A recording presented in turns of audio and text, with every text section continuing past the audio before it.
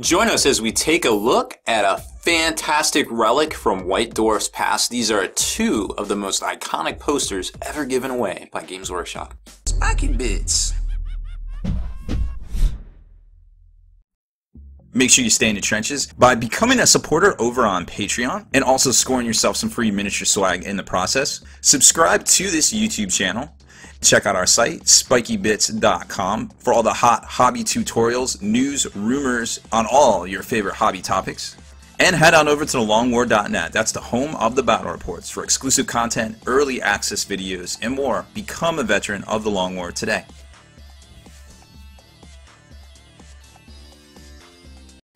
Alright, welcome back, Hobby Maniacs. Baer here once again today with a fantastic blast from the past. This is the 40K Flashback I've been waiting to do for quite some time. I just had to find them, actually. Sometimes I forget where I put things, but I generally have the things I think I have, which is always good. There's nothing worse in life, I feel like, than forgetting where you put something, or only to realize that you don't have it anymore. Either that or stubbing your toe in the middle of the night. I definitely hate that as well. But these are two fantastic posters, as you probably already figured out. And this is the iconic Land Raider schematic poster from way back in the day.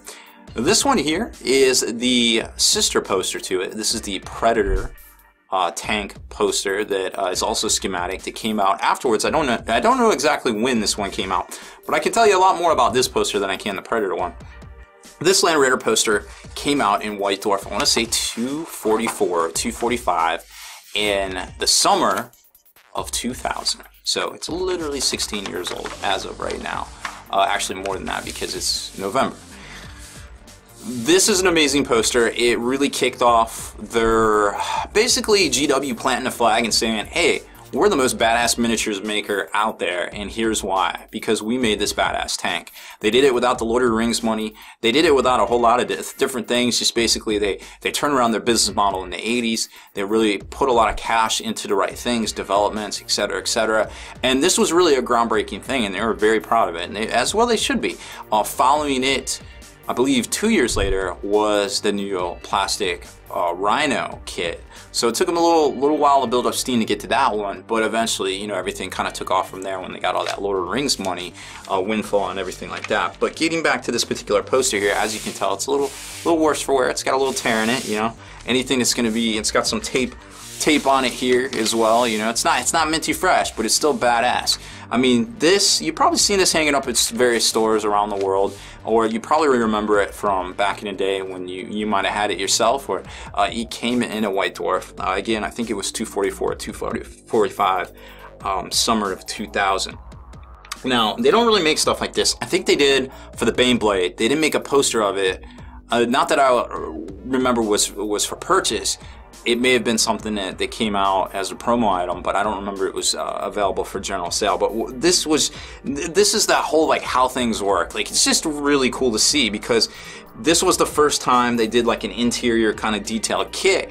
And to kick it off, you know, they basically showed you, hey, this is what all the stuff in there. And a lot of it correspond to the actual model itself, which was pretty amazing. Of course, there's a little bolter racks in the front, you know, that you can see in the model itself. Of course, you can see the engine in the back of the Land Raider itself, the actual kit. Some of the stuff isn't quite there, but some of the control panels and things are. The seats, of course, are. The little doors and everything, you know, you can slide these open and see a lot of the interior workings and things. It really isn't this cupola section or anything like that, but it is still pretty dope. And then, of course, you got the machine spirit, which also corresponds to something on the actual model itself. And then they talk about, like, various different things here, you know, like the Cyclops class machine spirit, the M32 Cyclops, because it has one eye, of course. And then it goes over all of the, you know, all of the cool stuff that you would see on this poster, like all the, basically breaking it down, all the particular items. Now there's 101 of these things, which is pretty nuts. I mean, it just really takes you a while to read it all and kind of let it all sink in.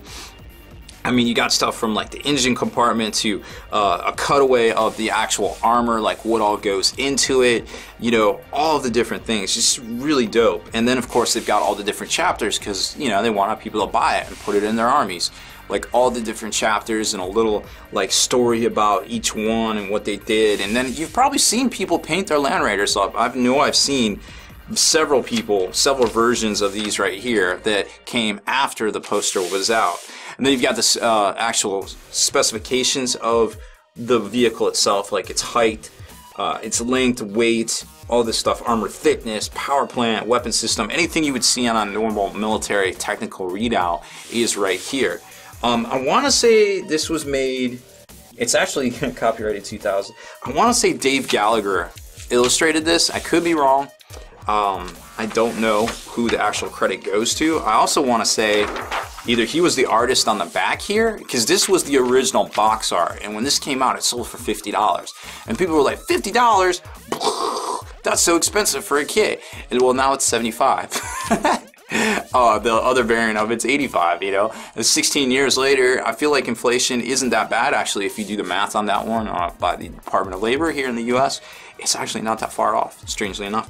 So people complain about G'd up prices, but sometimes they're on point, sometimes they're not.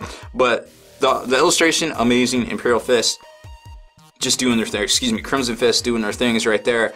Land Speeders, Thunderhawks, like all the graphic. You've probably seen this piece of art, but you might not have known that that was the actual box art when it first came out as well. And then there you see some action shots of all of the different things that you could do with the Land Raider, you know, have the hatches down, or, you know, just all the different things. This is a really cool, and like I said, a very iconic poster.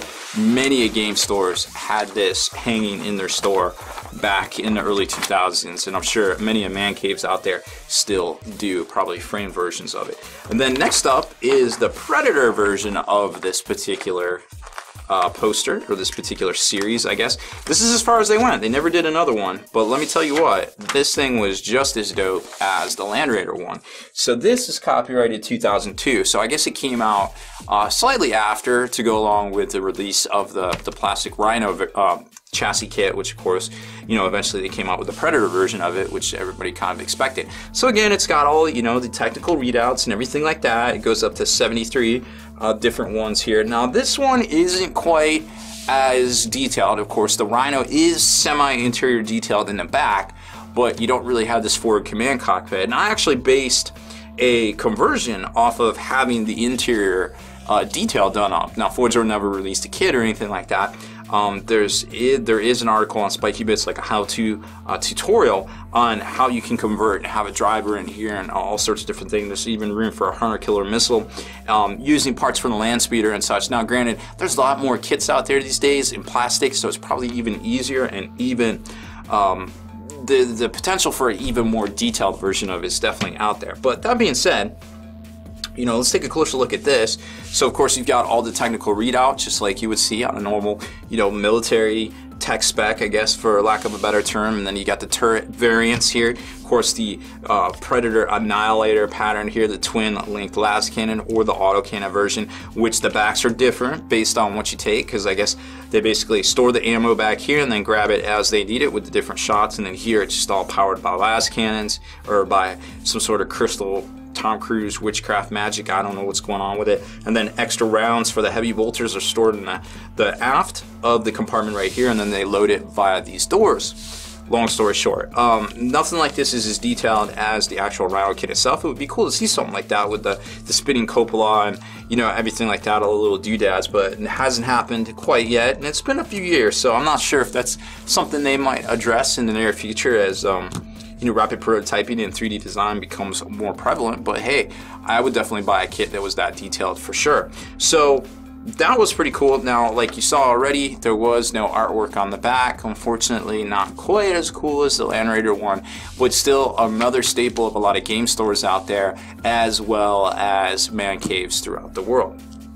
So that was basically it. So if you happen to know what issue this came in, I don't remember right off the top of my head, and it would be nice to know, I suppose, which issue of the White Dwarf. Now, you don't really see the White Dwarfs doing stuff like this quite yet. Now, they do some giveaways and things like that, and we're ramping up into the new monthly editions nowadays, but, you know, it was cool to see there be reasons more than just like maybe a free giveaway or, you know, maybe a poster or something like that to actually go out, or maybe some new rules to actually go out and purchased the White Dwarf in the past. So maybe we'll see that going forward. I would love to see some cool Age of Sigmar posters or something like this on a Thunderhawk, or, you know, maybe a Land Speeder would even be cool, or even the Storm Raven. How dope would it be to see a cutaway view of how a Storm Raven worked? Like, because people are already like, that would never work in real life and all that stuff. But you know what, this is the Grimdark. Half the shit that works in the Grimdark wouldn't work in real life, you know what I'm saying? But it's just cool to pretend and, you know, really just kind of immerse yourself in that whole like sci-fi universe, I think, which for a lot of people is probably why 40K in general is, you know, really so appealing. So that's about it for this one. I hope you enjoyed this 40K blast from the past on 2 of the old giveaway posters out of the White Dwarf. Questions, comments, errors, omissions, please leave it in the comments section below and we will get to them as soon as we can. Deleted scenes, bonus content, and all the interviews and post-game wrap-up videos can be located in the Hall of Veterans on thelongwar.net. Visit thelongwar.net today and try a week completely free with no strings attached. That's not all. Thelongwar.net is also your hobby resource for exclusive early access with an ad-free experience to all your favorite videos. Members of the Hall of Veterans gain early exclusive access to multiple hobby videos.